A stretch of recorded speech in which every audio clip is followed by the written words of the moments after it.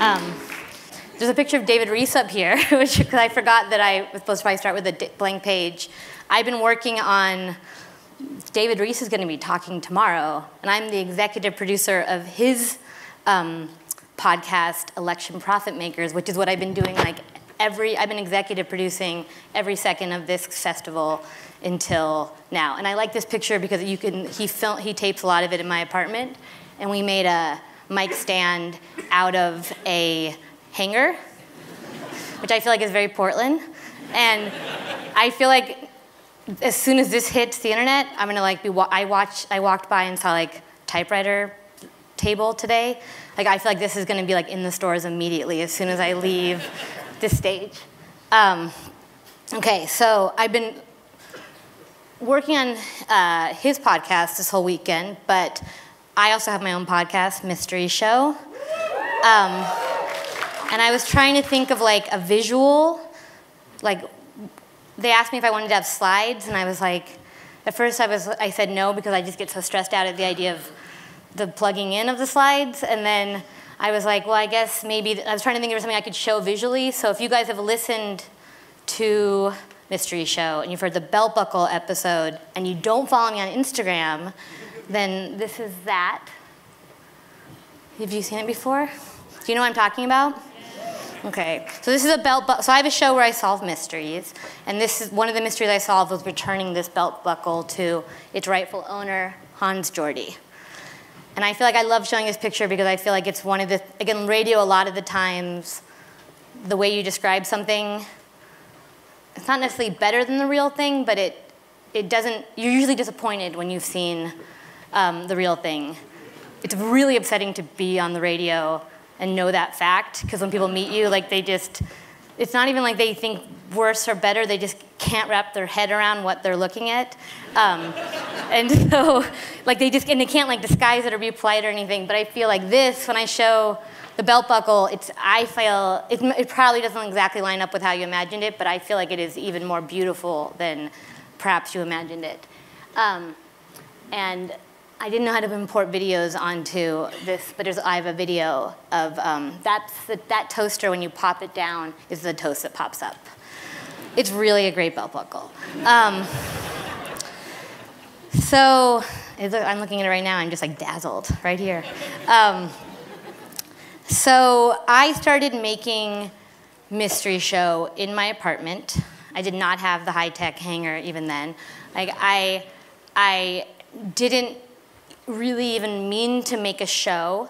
I had worked for This American Life for a long time, and I had done radio stories, but I didn't actually have a really strong desire to have my own show. Like, because of This American Life, if you have an idea for a story, you can do it. It's not like they're not like tyrants about it, you know what I mean? Like, every time I had an idea that was good, that worked, they would say yes to. So I didn't feel like I didn't really feel like there wasn't an outlet for like my radio stories. And so but then I kind of heard that this was a while ago. So I had the idea that I liked mysteries before I had the idea for wanting a show. And it was more like I just kind of wanted to like see if I could create like a vehicle for me to solve mysteries. Way before, that definitely came before I want to have my own radio show. And it's this really weird thing that happened, because like even though I had done radio stories for so long, when I thought of the idea, like I definitely didn't think it was going to work. And what I find interesting about the creative process, at least mine, is that it's like it depletes every single time. Like I go through the same phases every time. We're thinking it's not going to work, it's not going to be good, I suck. It just never, it's just like the bio thing. I cannot believe it doesn't even accelerate. If anything, the stretches get longer and longer. And so like, it wasn't like, I was like, I know how to do radio, I can make a show, this is the next step. It just was like, it's impossible, it's never going to happen. And I forced myself, and because I was in my apartment, like it was really, when you're like working in your apartment alone is really when, like it is so exhausting how much your brain can tell you things aren't gonna work. Like it is so loud and like unrelenting. And so I basically went to go get tape to get away from being inside my apartment, telling me I couldn't do it. Like I just had to like get out of the house. And the first mystery that I thought of was that my friend had rented a video. She'd rented Must Love Dogs from a video store, and she had gone to return it the next day after having her like 24-hour rom-com, you know, viewing cycle completed, and she went to return it, and the video store was closed for business. Like overnight, it had shuttered, and she had signed up and become a member of the video store, and like was all, you know, like filled out a card and put it in her wallet. And she's also the kind of person. It's amazing that we're friends because I'm like everything about her. I'm the opposite of this, but she's the kind of person who actually like notices, like returns movies on time and notices charges on her credit card that aren't supposed. Like I cannot even imagine that feeling, but that's what she is. She's like this alien that I'm friends with, and so, and she, so she, you know, assigned me to the case, and I like went down to where the video store was every day, and I tried to find what happened. And it felt crazy because, like, what the hell was I doing? Like, I was like trying to solve a case, and I felt like such a fraud. And you already feel like a fraud when you're doing stories anyway, but on top of it, I was like a fake detective, and like, and I didn't have like the right gear. I still don't have the right gear, and that also upsets me. Like, I don't know what girl detectives are supposed to wear. Like, I know they're supposed to wear the ones that I don't want to be, but like I want to be, I don't know what the like girl Columbo version is, other than, like the clothing, I think about it so much, other than just like not ironing. I don't know how to get what I need out of this. And so all that was happening, and then also it wasn't like This American Life Story, because This American Life Stories, you know what you're on track, you know what you're looking for. Like you have the idea and you're just like laser focused to it. And the only thing that I knew was I was trying to get to a solution, but I had no idea how to make that happen. And it makes you think about things different ways when you're interviewing people, because when you're doing like a This American Life Story or like another kind of story where you know like what you, in those kind of stories, you know what you're trying to hear. You know what the goal is. And what's different about Mystery Show for me is I didn't even know what that was. Like I didn't even know what was something that I was supposed to manipulate to make happen. You know what I mean? I wasn't doing anything except really listening. And so I went downtown, looked for this video store, did not wear the right clothes, I'm sure of that. And I just kept going into like diners and stores and parking garages, and it all felt like so fuzzy and murky, and the whole time I was like, this is ridiculous, it's never gonna work. And then I walked into a bar.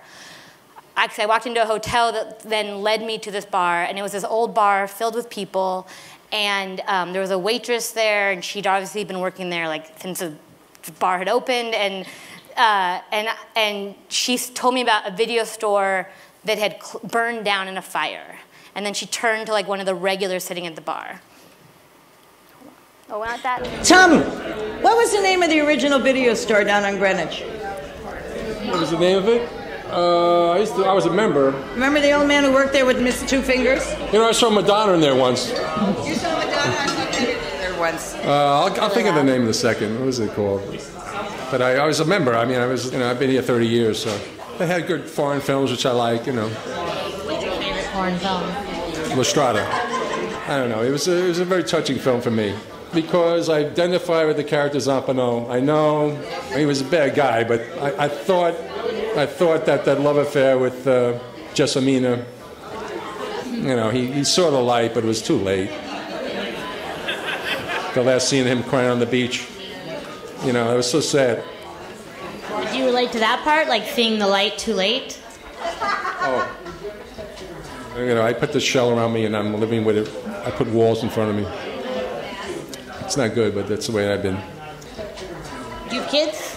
No. I never married. Close a few times, but the last time was probably 20 years ago. 92, yeah.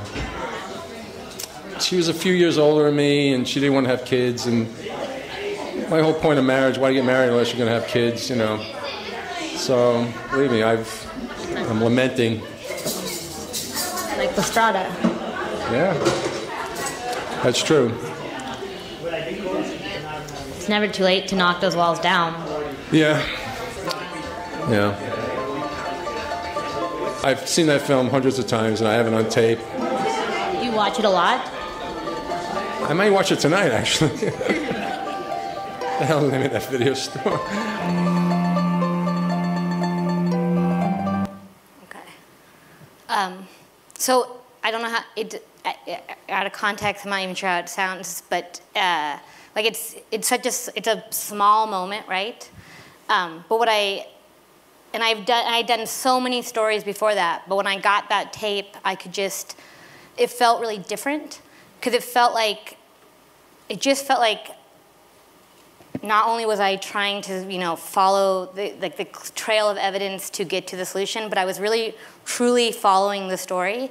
And I wasn't, you feel weird sometimes when you're, like, I don't know, I get very tired sometimes, like when you're doing interviews and you don't want to, you know what you want to hear and you don't want to like guide it. And it just was like this really nice feeling of being like, we're having a conversation, and because he's talking to me, I now know where the story is going to go. And I didn't know when I left the house today that that was going to happen. And it was it felt real, and it felt like interesting, and I felt really awake when listening to him, and I think that's a terrible word that I'm going to regret saying as soon as I watch this later on, but I feel like, it felt really different, and in that moment, as soon as I talked to him, I was like, I can do this show, like this is the show that I'm interested in, and I want to keep doing it, and I feel like everything that I've ever done, anytime I try to do something that I'm not interested in, it just falls apart, I can't muster enthusiasm, but when I do get excited, then I'm able to just like completely throw myself into it, and it's really hard, you can't manufacture those situations, you don't know when they're going to happen, but I do feel like it's really important that when they do happen, you respect them, because you can't predict it. And so I went home and I kind of like anchored the episode with that piece of tape, and I finished the episode and I recorded voice tracks in my bedroom and put it all together, and I had an episode that I liked at the end, and I was really proud of it, and it felt really different to me. And then I waited 4 years for Serial to come out, basically, and people to care about podcasts. Because like what happened was, like it was just like a thing that I was really excited about that literally lived on my computer. And I'm pretty sure, like, not just one computer, like computers died and it had to get transferred over, and I do not back things up, and like there were so many times, it came so close to not existing just from my being like, there's just no way to, you can't like transfer files, like it's impossible. And so like, it's just, I had like a computer that was like so broken and had like the letters were taped onto it with this like big thick tape that had pictures of panda bears on it, like tumbling, it was so rickety. And that's where the show was, and then I was really about to give up, and then I guess people just love true crime, and so then podcasts like took off, and so the first year that Mystery Show came out, so then at the end of that year, this happened, and it was something like Mr. Robot and podcasts were in the same chart, and I had thought that, hold on. I had thought that I had thought this would be the weirdest thing that happened from me doing Mystery Show. I did an episode where my friend saw a picture of her with Britney Spears holding her book that no one had ever read, and she wanted me to get to the bottom of it, and it ended up with me going to a meet and greet with Britney Spears, and this happening. And I thought this was going to be like the weirdest picture, but because podcast blew up so much, this was the weirdest picture that I have now for Mystery Show.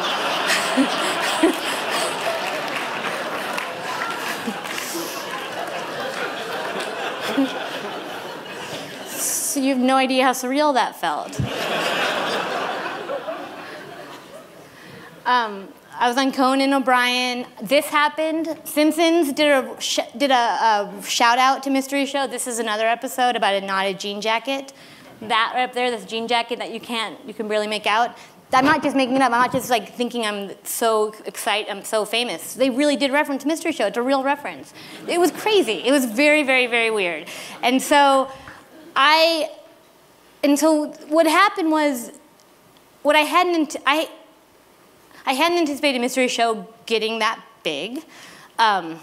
you do a weird thing. I feel like when I was in my apartment making a mystery show, I was thinking about this. Like, I wasn't like I didn't think anybody was gonna hear it, because I don't think I don't know how to keep a journal, and I can only clean my house if someone's coming over. Like I know that I want an audience, like I crave an audience. I'm really grateful you guys are here.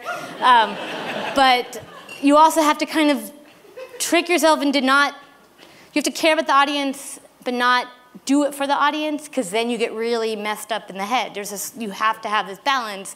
And so mystery show came out, I had finished 3 of the episodes before we first launched it, and then we were working on 3 of them when it came out. And it was this really weird thing where you're suddenly like out there and exposed, and people are tweeting at you and telling you they like it, and you're still trying to work on the thing while you know people are enjoying it, and you're trying to like block them out at the same time.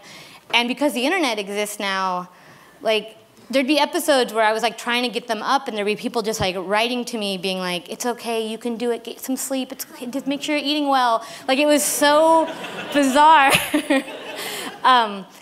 And then and there's also, because now podcasts also have advertisers, and so like then the advertisers want them to come out, and you just keep wanting to, I wanted to show the advertisers the tweets and be like, no, sleep's really important to the people, it's more than the ads, and like, it is so strange. And then Mystery Show went on, so then the first season ended, and then there's this really weird feeling where you're like, I keep saying, so it feels really weird because you think you shouldn't do anything that doesn't involve what you're making.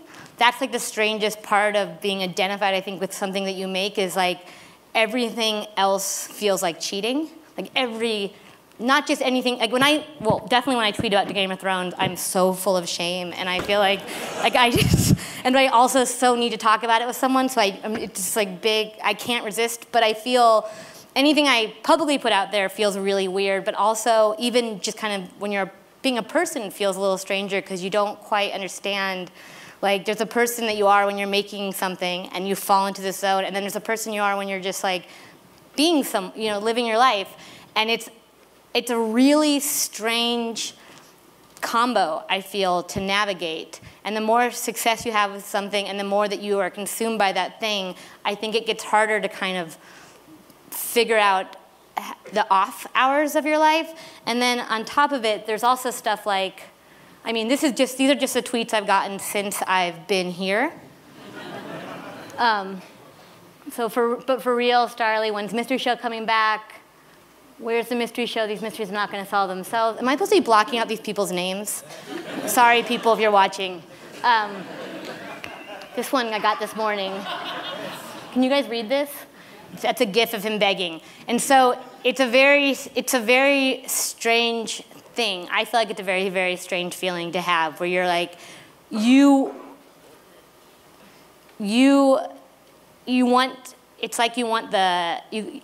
I feel like it's like when you want the movie to kind of end and the credits roll, and that's kind of what you expect, but instead you like go on and do all your errands, and you also have to think about, it's so strange also, like you're always sorting your thoughts in your head, like which is the thought that goes into that sentence that entertains the masses, and which is the thought that's like a regular thought that I just keep for myself. Like I feel like it just gets incredibly, incredibly confusing, and which is why I do stuff like, produce other things, because I feel you also have to, in order to get not lost in kind of the muck of it, you also have to be you still have to be following that trail that goes on.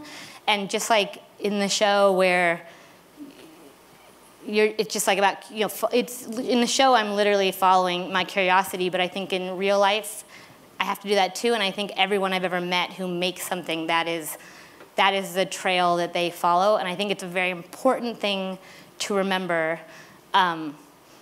as we all try to navigate this strange, confusing, new world that I think we've all been thrown into. So that's really what I mainly want to say, is just like, kind of like, I don't even know if I'm supposed to be teaching you guys stuff. I don't even know if there's supposed to be a lesson in this, but I feel that my big lesson, and I try to remember too, is just to like, if it makes me feel interested and excited and not very, very tired, that's an important thing, and that's how ultimately the bigger work will happen. And the last picture I wanted to show you was, Oh yeah, that. So I made a T-shirt that is, the Mystery Show T-shirt has a Jake Gyllenhaal height chart on the back, because in case you see him, which everyone sees him but me, you can measure him, and every one of those, every height is the same height, which is his height, so you can, no matter how tall you are, it'll always be his height. But when I was on Conan and he was there, this is him holding his height chart, which I felt like was like a Black Mirror episode. Like it was just too much for me to handle. And so that's like my parting image. Okay, thank you.